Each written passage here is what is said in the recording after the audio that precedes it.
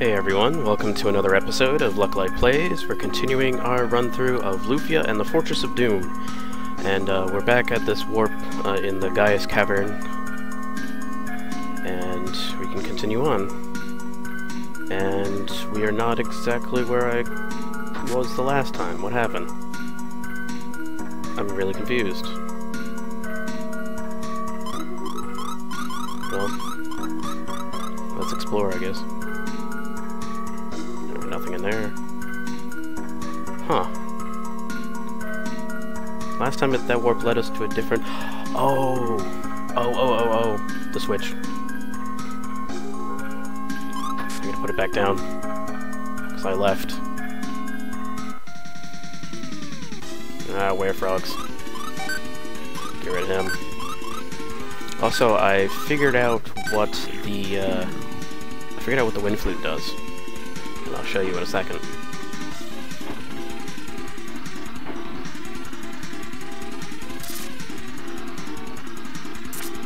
After I beat these up. Ooh.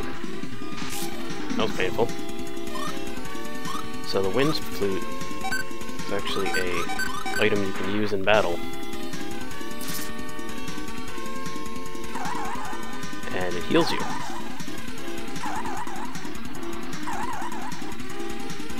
Does a little bit of healing, and I think it lasts forever.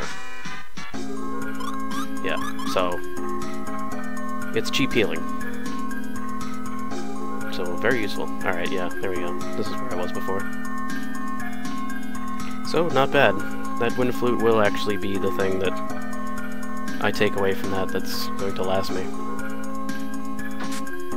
So let me throw on another sweet water. And we're gonna head to the next part of the cave.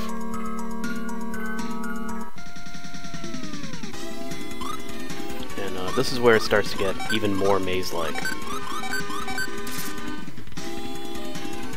Because looking at it, because yes, I am using a map,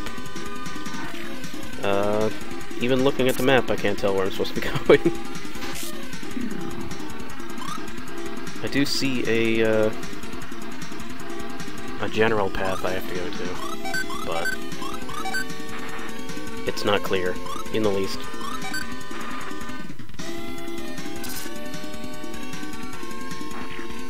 But okay.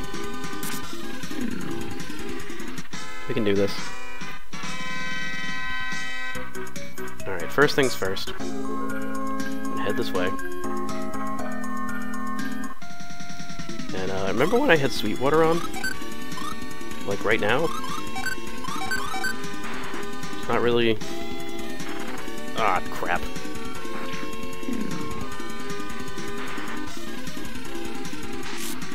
I always get the ones that are weak.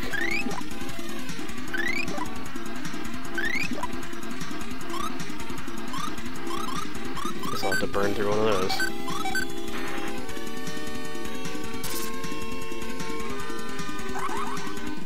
Get up. Get your experience. She's close to a level anyway. So, healing up real quick. First things first, we're gonna go up here, we're gonna grab that chest, and then come back down. Because this place actually loops around. In a very strange manner, actually.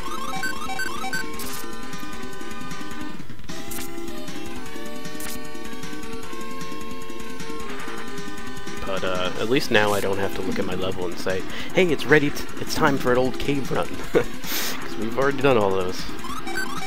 I could go back and level up in that area, though. Which I may do in between episodes at some point. Hey, learn Blizzard. Not now.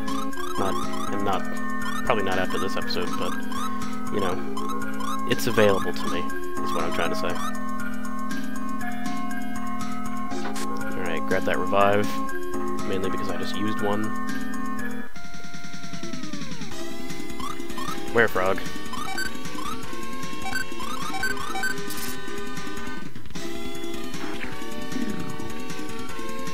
And of course you got hidden.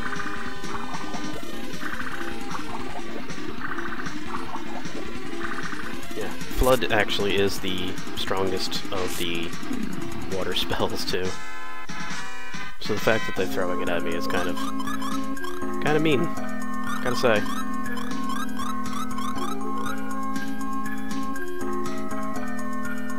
Alright, so, heading on this way. And of course I'm ambushed.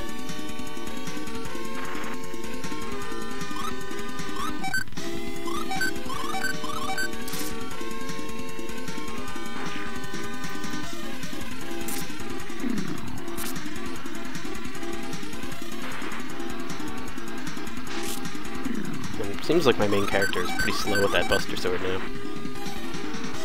Or maybe it's just my imagination. Well, I mean, it is a giant piece of sheet metal. You know.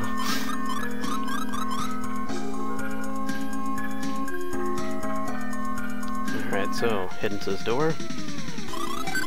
Be set upon by killer T-Rexes.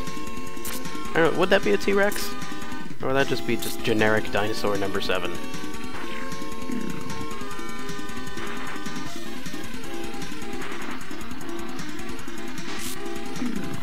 Yeah, with the Buster Sword, he's pretty slow.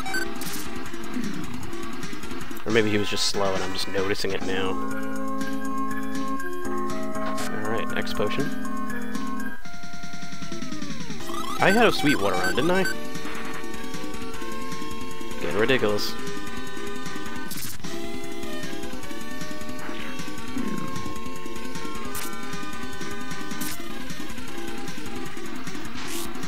We're not even on the final floor yet, either. That's the problem.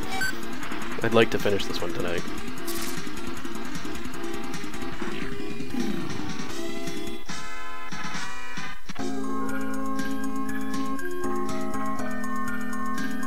Oh, free treasure. Silver sword. And then I get hit by an enemy.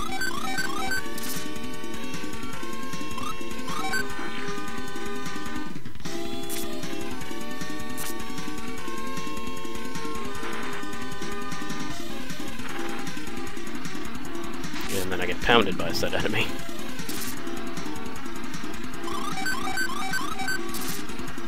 Alright, there we go. So, healing again. Everybody else is kind of okay. Sweet water ran out now? I thought it wore out hours ago.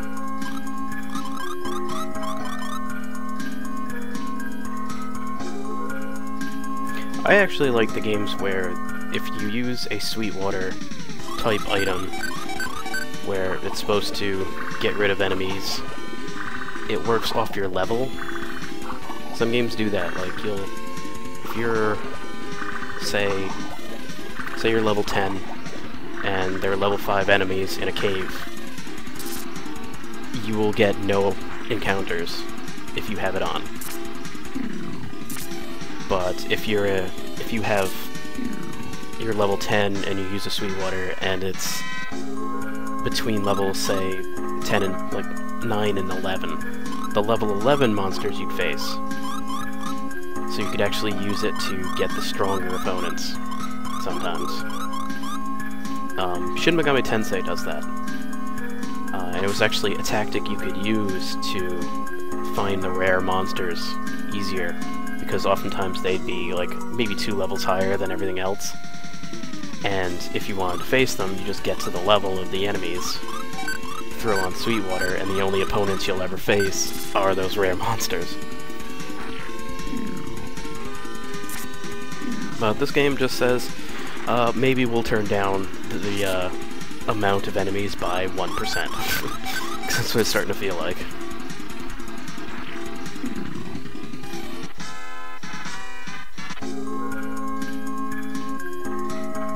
Alright, so down here. And to the stairwell. Alright, this is the bottom floor, essentially. And, of course, it's another maze. This time involving bridges. Bridges and ladders. Let's grab that chest.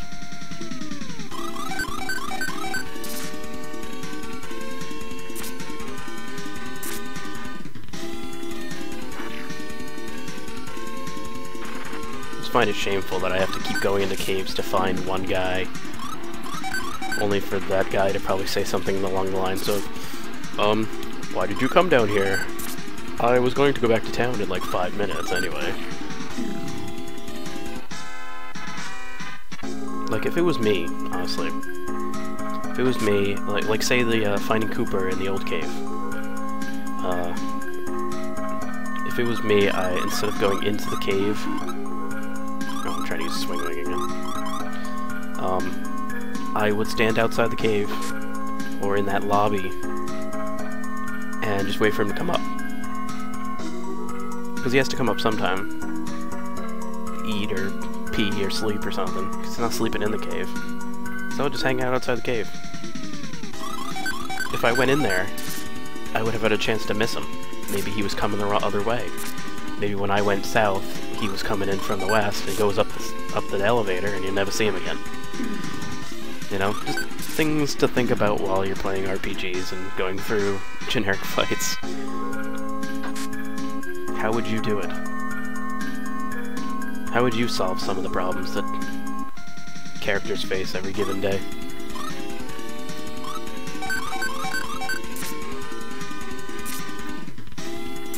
I mean, there are a lot of games where winning would have been not doing anything. Like, any game that involves you looking for, you know, 7 MacGuffins, you know, 7 different items to, you know, either seal away or release a horrifying demon. And you're like, oh, maybe that's why he's down here. Because he apparently lives down here. At least I can full life myself right here. You know, in any game where you have to find 7 things, and the main villain is also trying to find those 7 things, it always usually ends up, you have 3 of them, but you end up, like, having to give them to the villain because he captures, say, your girlfriend. What I would have done is essentially what, if you're familiar with Dragon Ball Z, what Vegeta did with the first Dragon Ball on Namek. I would hide the damn thing. Because, hey, you know, maybe I can't get them right now, but at least the villain can't.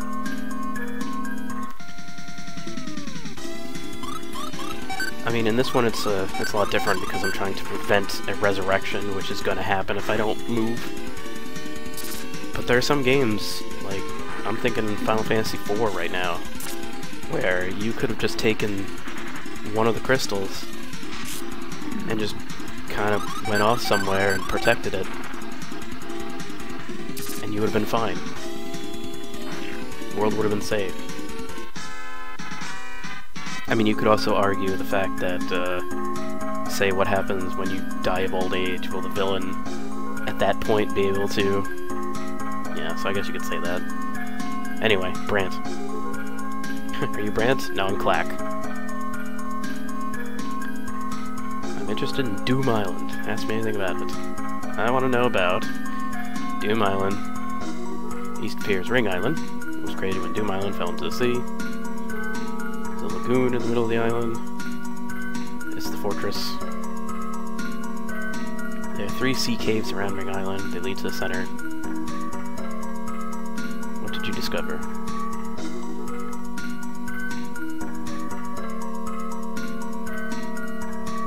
Oof, the island's starting to move. The Fortress of Doom. It's in the title.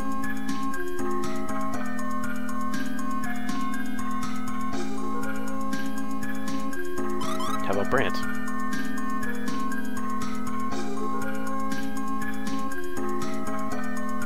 There's hardly any left these days. Except 7. Brant's in Mars. Yeah, so he wasn't even here.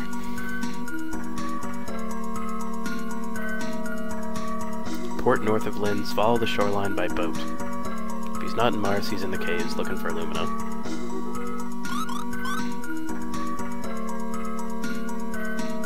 Why didn't I just go to the Fargo Islands in the first place? Yep, I did find the one in here. Alright, so, we're gonna exit out. that was a pointless waste of time. And on the next episode, we head to Mars, which is apparently where Brant really is. So I hope you join me for that. Oh boy. My name is Lucklight. Thank you for watching, and have a good one.